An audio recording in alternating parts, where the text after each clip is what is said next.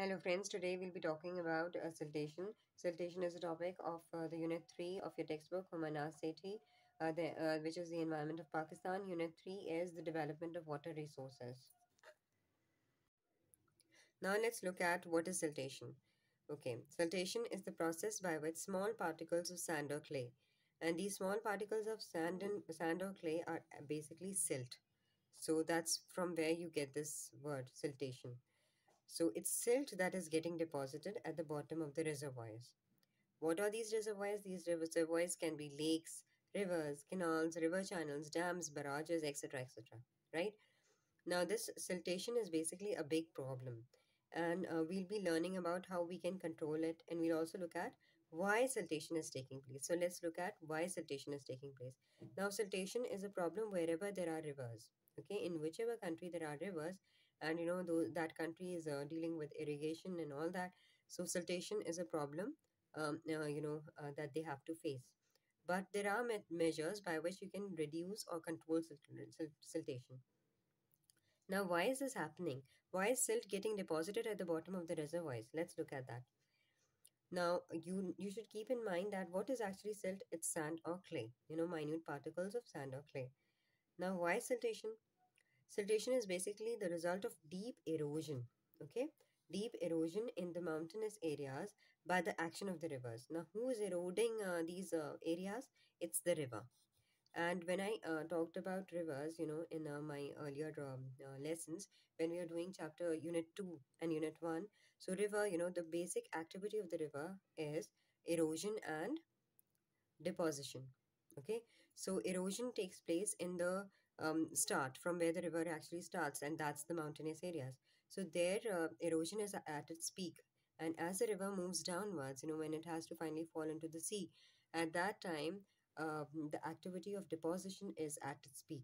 Okay, so the river is eroding and is carrying with it all the silt that is sand or clay, as it leaves the foothills of the Himalayas.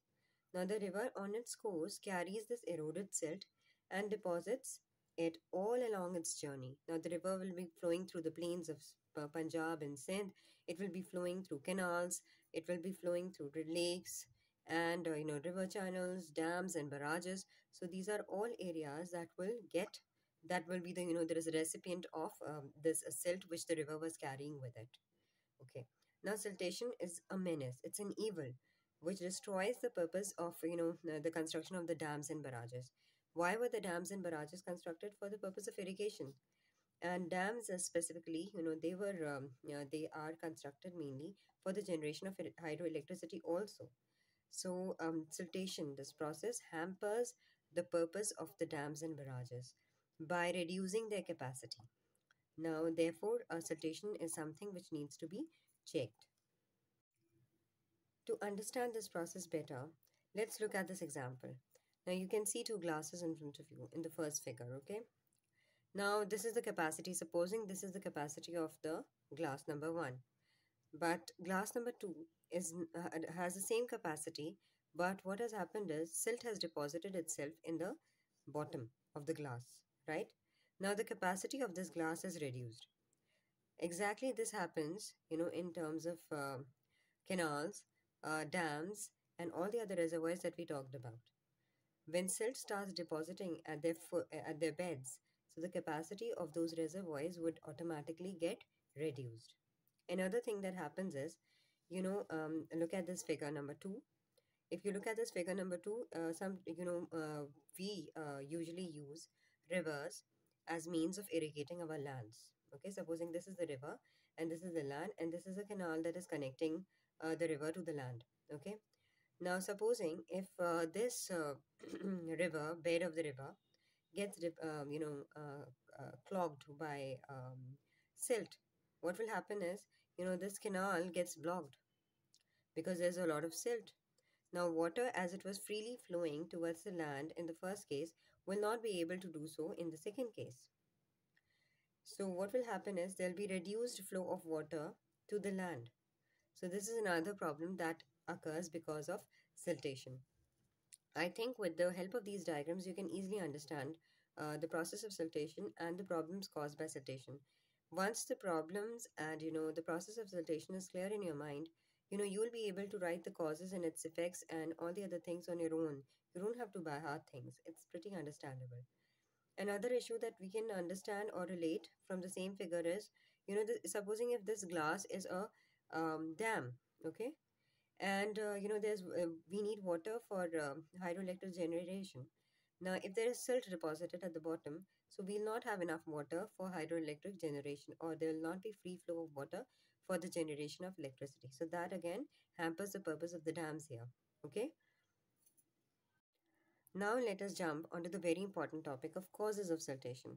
Now why is siltation being caused?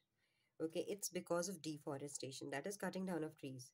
We all know that trees are cut down because they are used as fuel, that is for the needs of burning the fuel and production of power, and also for timber, meaning it's used for constructional purposes. Wood is used for constructional purposes as well. Now deforestation, what it does is it loosens the soil.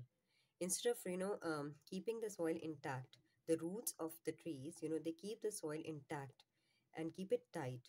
Even if the river flows through it, but and there are a lot of trees on its way, the upper layer of the soil will never get washed away as quickly as it does when there are no trees on its way. So if there is deforestation, then the rate of siltation would definitely rise. So this leads to excessive erosion. When there is deforestation, that leads to excessive erosion of the land, top layer of the soil, and that silt, starts to accumulate in all the reservoirs that we discussed earlier. Now, what happens as a result of siltation? What are the effects of siltation? It leads to the blockage of canals. You don't have to by heart any of this. If you have understood siltation, you can write all these points on your own. It leads to the blockage of the canals, as we looked in the figure right now, a little while earlier. It leads to the weakening of the dam foundations. Okay, the entire foundation of the dam also starts to weaken. Okay, and then choking of the irrigation canals. The irrigation canals get choked. Then there is reduction in the capacity of the reservoirs. Okay, we discussed this also. There's less flow of water for hydroelectric power. Then there is less water available for irrigation. Then mounds of silt in the dam will be created, meaning when there's a lot of hills, small hills will be formed in the bottom of the dams. Now that would affect the flow of flood water, and that would damage the dam, the structure of the dam. Okay, so what happens is small hills or mounds will be formed at the bottom of the dam, and that will affect the flow of the flood water, because the flood water has to flow, it flows with a lot of velocity, so that it cannot freely flow into the dams as a result of these mounds. Okay, so these are the effects of siltation. Now let us look at what can be done, or what are the steps that can be taken for controlling the process of siltation. Firstly, let's start planting trees. And planting trees is called as afforestation. But this afforestation has to be done on a very large scale, especially at the foothills of the Himalayas. Because at the foothills of the Himalayas is a place where the river is at its greatest velocity, and the intensity of erosion is also highest. Okay, so that is a place where you have to control erosion as much as possible by planting as many trees. Then cementing the embankments of the canals, cemented embankments of the canals to make cleaning easier. Now, you know what canals are? They take water from the rivers to the or reservoirs to the lands which you need to irrigate.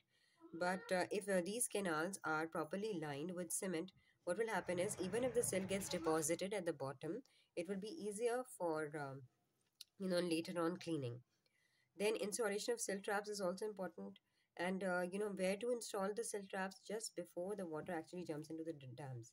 So that will, if you do that, that will result in trapping all the silt, and only the water will flow into the dams. Then another thing that can be done is regulating the flow of the water. How will you regulate the flow of the water during the flood times? Okay, when the velocity of the water is already very high, what can be done is lower the level. Okay, lower the speed of the flow of the water. So if you do that, less amount of silt will get deposit in the reservoirs. But in the season where there is, during the low season, you can allow for the free flow of the said water. So it's for sluicing sediments from the reservoirs, meaning removing the sediments from the reservoirs. Okay, now finally, raising of the height of the dam is also an important point. What can be done is, you raise the height of the dam. This will increase the capacity of the reservoir. So these are some of the measures that can be taken in order to control this menace, which is called as siltation. Hope this topic has become clear, and you can get questions like how can you control this problem of siltation. You can also get questions like what is siltation, or you could get you usually get conceptual questions in geography. So you just have to understand this topic really well. If you understand this topic really well, no matter what question comes, you'll be able to answer it.